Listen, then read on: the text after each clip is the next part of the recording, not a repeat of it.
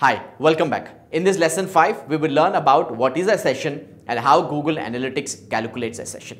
Remember guys, if you put the tracking code on your website and whenever a visitor visits a site, the tracking code will send a hit to Google Analytics server. And whenever a hit is received by Google Analytics server, Google Analytics starts something called as a session. Now, I will explain about session in the practical demonstration, but think of session as something like this. If a hit is received, what Google Analytics has to do is it has to capture the data and it cannot simply throw away data for me to look at however I want, right? That will not work. Google Analytics has to capture the data and it has to process the data and it has to report in a way which is very acceptable to me. That means Google Analytics has to capture the data and has to segment the data, and that will happen when Google understands who a user is and how many sessions they've been initiated. Now remember, one user can initiate multiple sessions. Now what is a session? Session is a group of hits recorded in a certain period of time. This is the definition. The definition of session is the group of hits recorded in a certain period of time. Now what is a hit? Anytime a request is sent from my website to Analytics server, Analytics record it as a hit. And a group of hits together is grouped and Google puts them under a session. Now, a lot of people are confused. There's a lot of misconception where people say session is for 30 minutes. No, session is not for 30 minutes. Google says something like this. Half an hour of inactivity will terminate a session, but it nowhere says the session is going to be for 30 minutes. Now, session can go beyond 30 minutes, but the session cannot go beyond 4 hours. That means if the hits are received by server continuously and there is a break of 30 minutes, then session will get terminated. Now, if there is no break of 30 minutes, Google will keep continuing the session. That means as long as there is no break of 30 minutes between one hit and the other hit, Google Analytics will still continue the session. But how long Google will continue this session? The maximum is 4 hours. Now, if the hits are received by server continuously without a gap of half an hour and it goes beyond 4 hours, then after 4 hours, Google Analytics will terminate the session and Google Analytics will begin a new session. Now, one user does not mean he initiates only one session. One user can initiate multiple sessions. So we will learn about these sessions and the components and what goes into sessions and how Google interrupts a session or terminates a session and how Google Analytics identifies a new user or a returning user and put them all under different sessions. We will learn about them in the practical demonstration. Continue to watch my screen where I would take you through all these things in the Google Analytics account. Let's learn how Google Analytics calculates a session. Now, session is incremented on the first hit, right? It doesn't really matter if the hit is a page view hit or an event hit. Anytime a user visits the site, Analytics have to start a new session or they have to tie all the interaction that a user does to the same existing session. But before we learn about what sessions are, there's a lot of misconception in the market. You talk to a lot of digital marketing experts. They say, you ask them what is a session. They say session is for half an hour. No, they got it wrong. That is not what the actual definition of Google reads. The definition of Google reads like this. Half an hour of inactivity will terminate a session, but it nowhere says the session is going to be for half an hour. Now, the session can go beyond half an hour as well, but the maximum time limit that Google has for a session is 4 hours. That means if a user comes to my site and the hits are sent from my website to server, Analytics begins something called as a session, and whatever interactions that the user does on the site without giving a break of half an hour, they're all tied to the same session, right? Now, these videos I am not trying to teach. I am hoping that we will do some extensive study. So let's get to our study. Let's go to the help center and see what Google has to say about session, right? The concept of session is very important because all the other reports and features in analytics highly depend on this, and that's exactly what Google says in the first definition. The concept of a session in analytics is important to understand because many features, reports and metrics depend on how analytics calculates session, right? So now you can go search on internet, you find a lot of blogs, but I would say this is the best that you can get when it comes to session. Now, a session is nothing but a group of interactions or group of user interactions in a given time frame. Now, session is not for half an hour. Get it straight. Session is not for half an hour. Session gets terminated after half an hour of inactivity, right?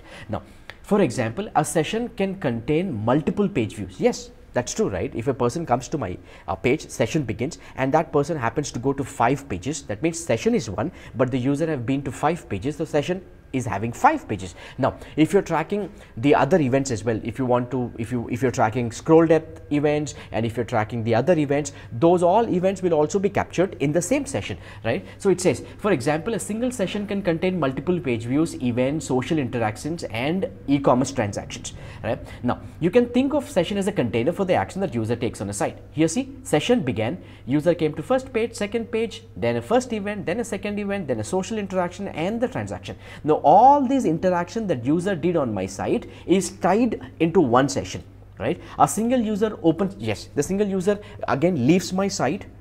After half an hour, he comes back to the site. Then what analytics does is it creates a new session. Why? There is a break of half an hour, and whenever there is an inactivity of half an hour, analytics will terminate the existing session and creates a new session. Now, here the user is the same user, but analytics still began a new session because there was a break of half an hour, right? Those sessions can occur on the same day. Now, if imagine I came to my site, just go, you came to my site. So now the time is 11:07. So from this time to 11:37, whatever I do on the site will be tied to the same session. Now, it is 11:07, right? So maybe imagine after 3 minutes I go to apply now page, right? So 11:07 I am on this page. 11:10 I go to apply now page. Now what happens is from 11:10 until 11:40, that means half an hour.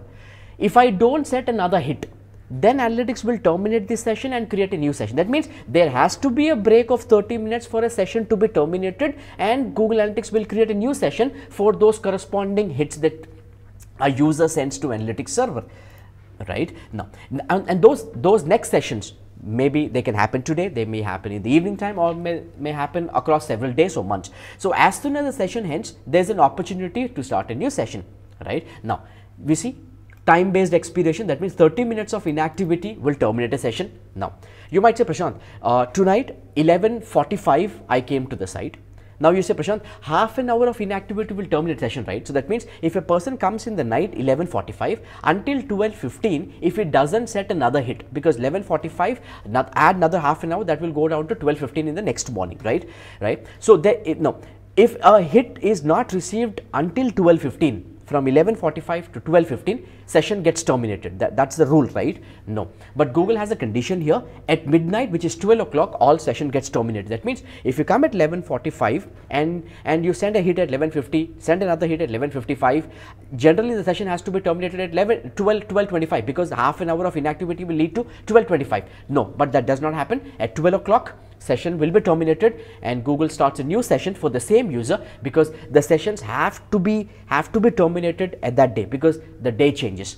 And again, there are a lot of confusion when you generate reports that spans multiple days. We will talk about all these things, advanced things, in our future videos, but now remember, sessions get terminated even though there is not a break of 30 minutes, but at 12 o'clock in the night, session gets terminated. Now, right.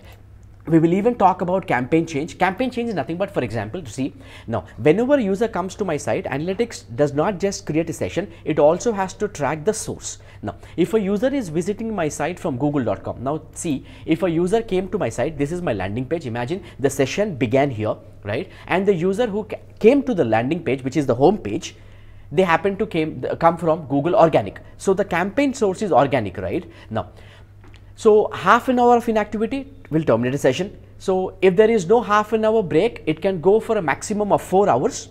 And if it is going beyond 4 hours, then Google will automatically terminate the session, and whatever interactions happen after 4 hours, they will be put into a new session, right? So the maximum duration that Google can take into a session, that means it is for 4 hours. Now I was talking about this point, when a user comes to my website from organic, and he does certain things, it's not even half an hour, right? And at maybe after 15 minutes, he leaves my site.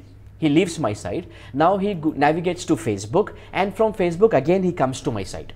The same page, home page. First he came to my home page from Google Organic. Maybe after 15 minutes he went back, and within 5 minutes only, it is not even half an hour of inactivity. Within 5 minutes only, he comes to my site again from facebook.com.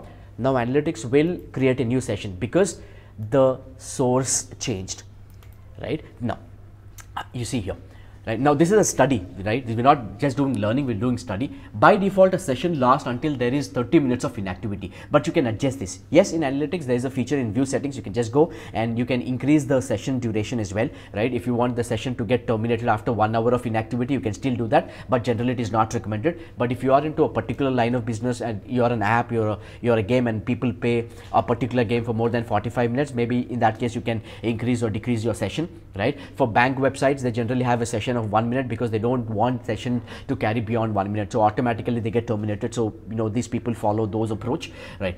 You can even change the limits of a session. Now here Google gives a nice example. A user called Bob comes to my website at 12:01, first page view. 12:02 he goes to another page view.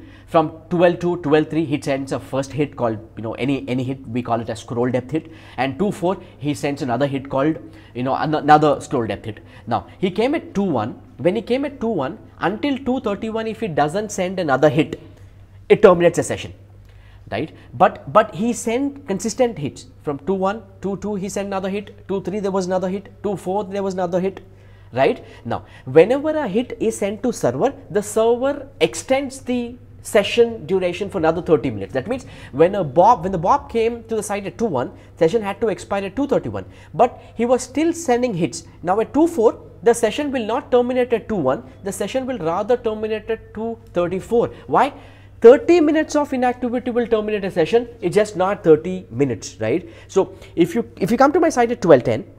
And 12:20 you send another hit, the session will get terminated at 12:40 or 12:50, half an hour, if there is no subsequent hit in the last 30 minutes, right? Now in the event 2, you see 2:34, it says yes, the session had to expire at 2:31 when he arrived at 2:01, but here the session will not get terminated 31 because 2:04 there was another hit. So from 2:04 to 2:34, if there is no another hit, then session gets terminated. Bob arrives on your site, the session is set to expire at 2:31. As Bob continues through your site, viewing pages and triggering events, each of those additional requests move the expiry ahead another 30 minutes. Right now, here Google gave another example. Now, if Bob enters the site, right, on page 1 at 2:01 and he navigates to another page at 2:02, they're all part of the same session. Now, at 2:02 there was the second hit. If until 2:32, if Bob does not send another hit, session gets terminated. Now Google says, hey, session had to expire at 2:32. Now here you see 31 minutes later. That means there was a break of 31 minutes. That means 31 minutes of inactivity. That means session has to expire. And the next hit came at 2:33. And what Google have done is, for the same user, he did not tie these two actions into same session. He tied the other two actions that came after 30 minutes of inactivity into a new session. Right? The same user, these two interactions were tied to one session, and the third and fourth interactions were tied to the second session because there was a gap of 30 minutes. Right? The same thing. Here all these actions were within 30 minutes. Now here it was 31 minutes. So as per rule condition, 30 minutes of inactivity will terminate a session. But here he says the Bob, when he left my site, again he returned to my site within 29 minutes. That means there was no gap of 30 minutes. So Google did not initiate a new session, but Google rather tied all those interactions into the same session. Right? Now end of the day, 11:50 also you come. Generally session had to expire at 12:20, but that does not happen because day changes. Google terminates the session, and the next day interactions are tied to the new session. Right? Campaign. Now here says Google came to the website from organic keywords, red keywords. Now again he leaves my site, again returns to my site, this time through a paid keyword. Now because the source changed, Google creates a new session. Now, so you remember, whenever the campaign source changes, even though there is not a gap of 30 minutes, Google will terminate the session and create a new session. So remember, if there is a change in the source, if there is a change in the medium, Google will terminate the session and create a new session. Now, Prashant, if a person comes to my site from Google Organic and after 10 minutes he leaves my site, he goes outside, again he comes to my site directly within 30 minutes. Within 30 minutes, there was no gap of 30 minutes. Now, new session is not initiated because the second source was direct, but direct will not replace the existing campaign source. But if the person who left my site comes through Facebook, Google will terminate the first session and create a new session. Remember, whenever the campaign sources change or mediums change, Google will terminate the session and create a new session. But if a person came through one source called organic, leaves my site within 10 minutes and within 15 minutes again he comes back directly, Google will not terminate the session because direct will never override the existing campaign source. Right now, here also very important for people who extensively work on Google Ads. Remember, there's something called auto tagging. Auto tagging, when you enable, if a person clicks on your ad, Google will append a GCL ID. Now, if the same user clicks on the ad multiple times, there are multiple GCL IDs. You don't have the same GCL ID, right? So, whenever Google finds a new GCL ID, Google will create a new session. That means the user is same, but Google creates a new session. Now, it does not happen when you're using manual tagging. That's exactly why manual tagging is not recommended in Google Ads. But you still want to use manual tagging rather than using auto tagging in Google Analytics. If the user clicks on your ad multiple times, they will still be part of the same session because the source and the medium will remain same. Unlike auto tagging, the GCL ID parameter will change, so that will trigger another session. But in case of manual tagging, that will not happen. Now, yeah, that's exactly what I was talking about, right? Direct traffic. Direct traffic never overrides an existing campaign source. Now, we will talk about sessions and new users in the next class. But remember, there's also a lot of difference between sessions and entrances. Sessions gets incremented on the first hit. It doesn't really matter what hit. It can be an event hit, it can be a page view hit. But when you talk about entrances, entrances is always incremented in Google Analytics on the first page view hit. Remember, we will talk about all these things in future because they are basics and you cannot really build your analytics tower unless you get to these basics. So I am not taking you into the very advanced topics right away. So I'm still trying to focus myself, get back to basics and try and build a foundation that you cannot lose. Thank you so much. Continue to watch the other videos in my channel and yeah, thank you.